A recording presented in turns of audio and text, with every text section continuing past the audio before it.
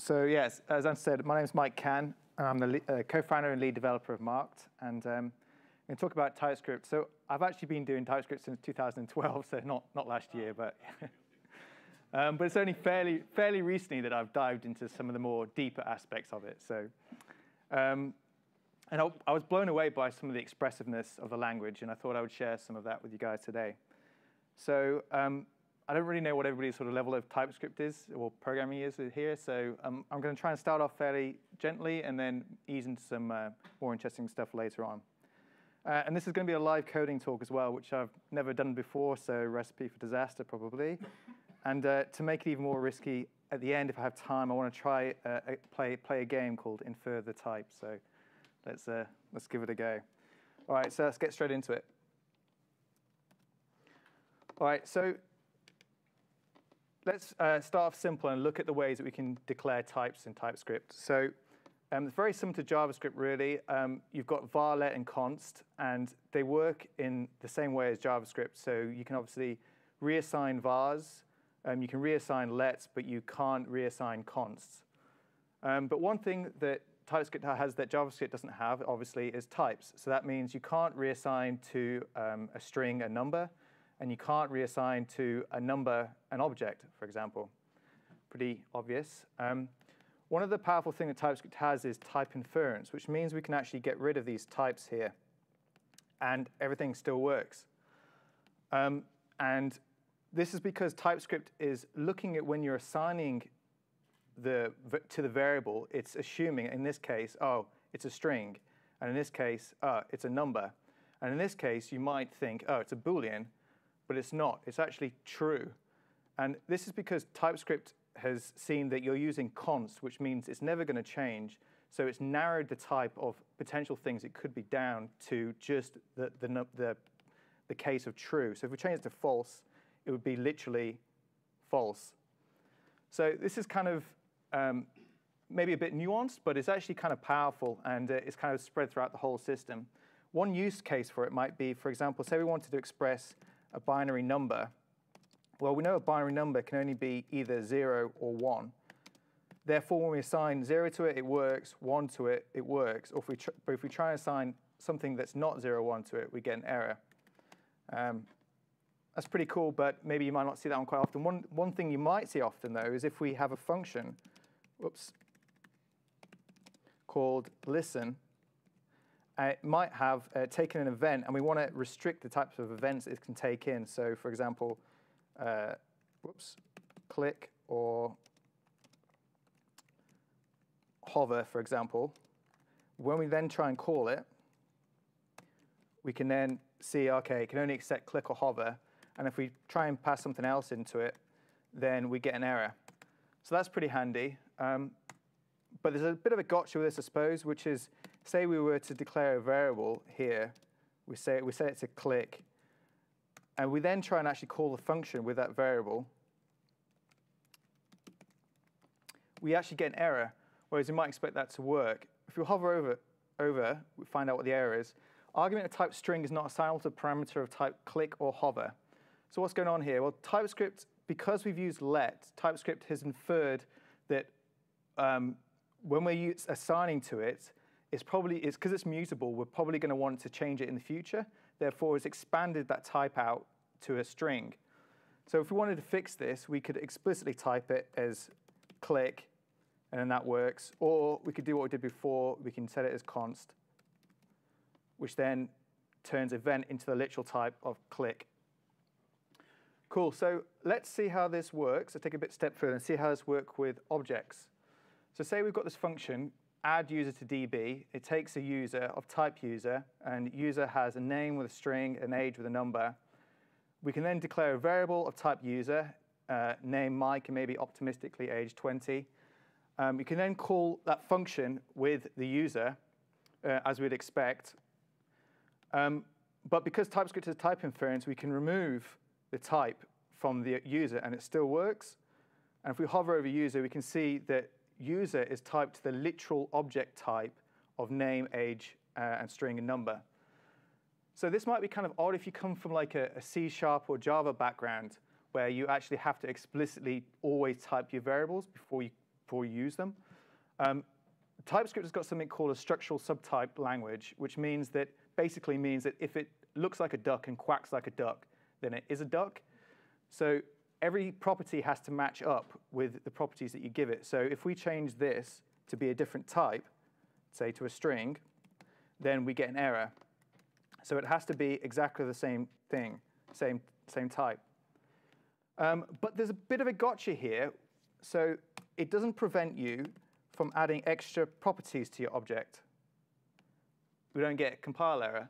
So this could be a bit of a problem. Like if, for example, this function addUserDB, we aren't checking that there are extra properties on this object, and then we're just throwing this object into the database. Well, we've now got an invalid database.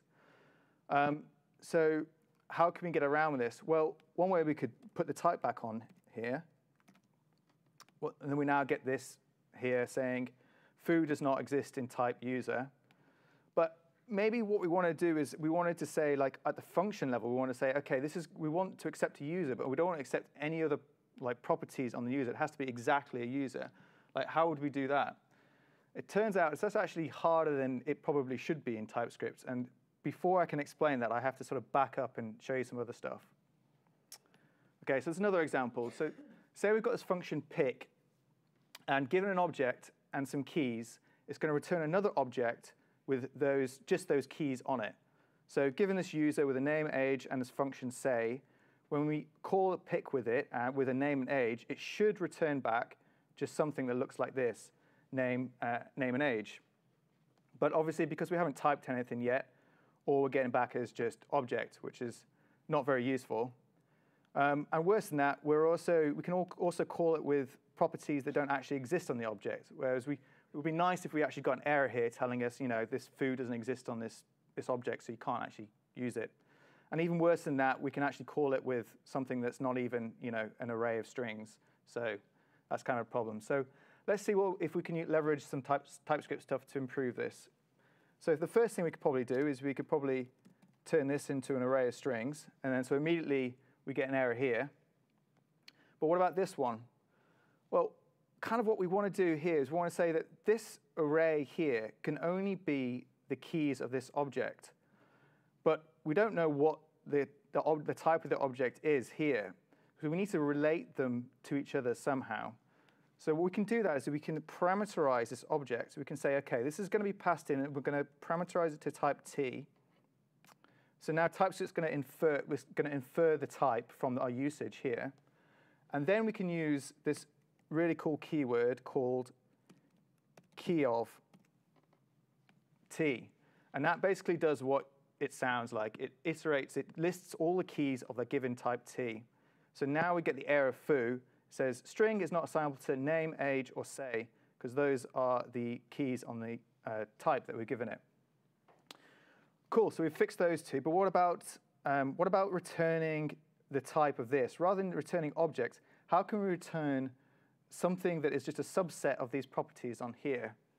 Well, what we need is a new type. So we want to be returning a new type. So let's put in here, say we're going to pick t, and then up here we can actually code it separately. Type pick t equals this. So just for now, we're just going to return it back as an object and have a look at it. So this is maybe not very useful for demo purposes because it's showing us the type alias itself. And what we want to see is we want to see what it resolves to. So there's a little trick to do that. You can say type resolved equals type of picked. So now we can see what it actually resolves to. So it resolves to a literal object, which is what we expect. So let's move on. So let's work out what we want to do is we want to return back a literal object where the keys are just these things. So before we do that, let's return back a literal object with all the keys of t. So we can do that by doing k in t, and we're going to return back any. Actually, it's to return back, in key of t. And we can return back the actual, we can look up on t with k, we can look up the value of the key in this. So when we hover over it now, we see we've got our object name, string, age, number, say, and then the function.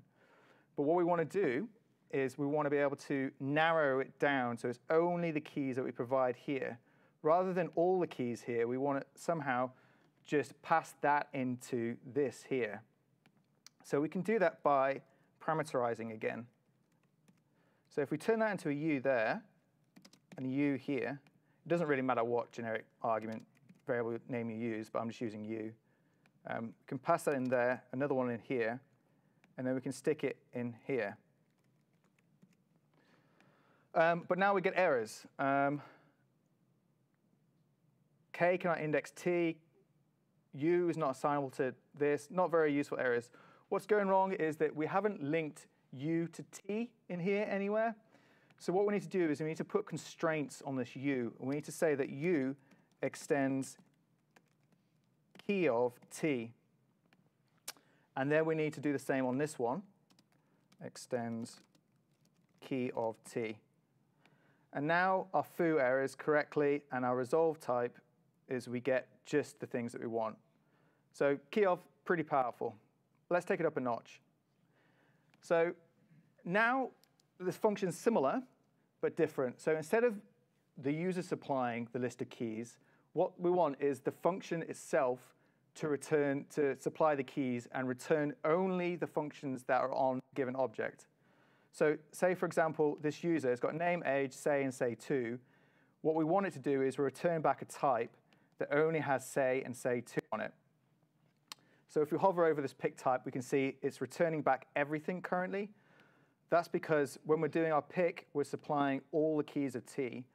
What we want to do is we want to somehow say, OK, instead of all the keys of T, we just want the keys of T which are functions. So let's try turning that into a type. So let's just say function keys of T. Up here, we can then define one. Function keys of T equals, and then we can do the same sort of stuff we were doing before, where we're going to construct an object literal, and we're going to say K in key of T, and then we're going to look up on T what its value is. But rather than just returning it, this time we're going to do is conditional, what's known as conditional typing in here. So we're going to say extends function, and then we're going to conditionally check, OK, if it extends function, then we want to return back that key. And if it doesn't extend function, we want to return back never. And never is a special type in TypeScript. It's like the very lowest thing. When everything falls through, it's like the lowest subset. And so that means we can do something like this little trick in here. Key of T. So we're returning back this literal type, and then we are iterating over all the keys of T. And what this will then do is if anything's never, it's invalid. It can't possibly happen. So it excludes it. So that means this is only going to return back the keys of T. So when we hover over this now, we now get just the function types, which is what we want. So those are conditional types, and it's really powerful. It allows you to like really have basically infinite flexibility in the things you want to express. But let's take it a step further and have a look at something else as well. So this is very similar to the last one, except this time, rather than just returning back the function, we also want to execute it as well. So given this, what we want to do is we want to return back all the things that are functions, but we also want to return back just the return type of the function. So in this case, we want to return back say is string and say2 is number. So let's have a look what it currently is. OK, so it's the same as before, say and say2. What we want really is in our pick here, rather than just returning back the value, we somehow want to look up into that value and like interrogate it and say, OK, if you're a function, I want to return back your return arguments. This is where we can use our conditional stuff again.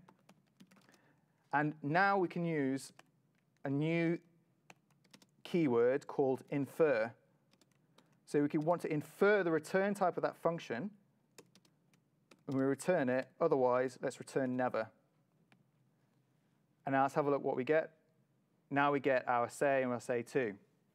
So infer is super powerful because you can use it all over the place. You can use it to work out what the arguments are of the given type of the function is. You can use it for an array. You can use it for generic parameters. It gives you lots of flexibility. OK, so I promised back in part 1 that we can do the strict thing. I might not go through the actual how it's actually implemented, but you can see it there.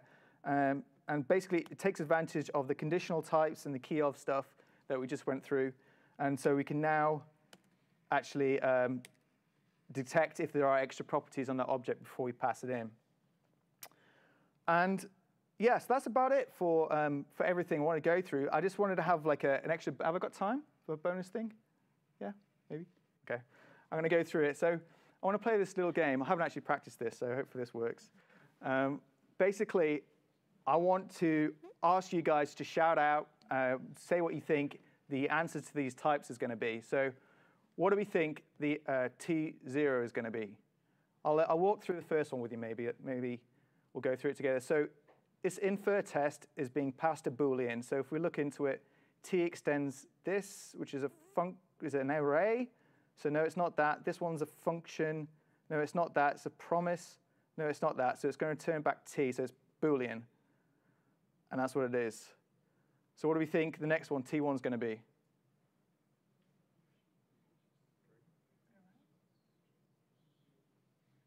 Anybody? Just a string. We're saying just string? Here's just string, yeah. What about the next one? What are we thinking? T2.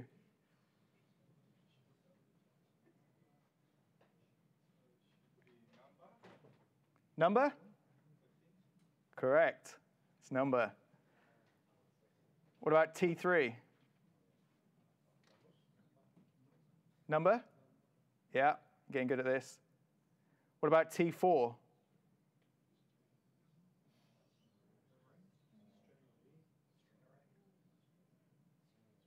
String array? String array. Correct. Oh, I'm bloody good at this. What about this final one? Good luck with that one. Boolean? Any other guesses? Going to go with Boolean as your final answer. It is Boolean. Well done. All right, and for the bonuses, what about T6? Any idea? 2 infers. We can say string? It is string. And what about the final one, T7?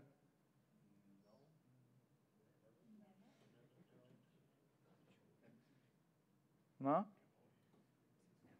No one's going to guess? Okay. Never. Number? Never? String. Oh, see, it stumped you. Final one is string or number. It's a union. All right, so that's it. Thank you, everybody.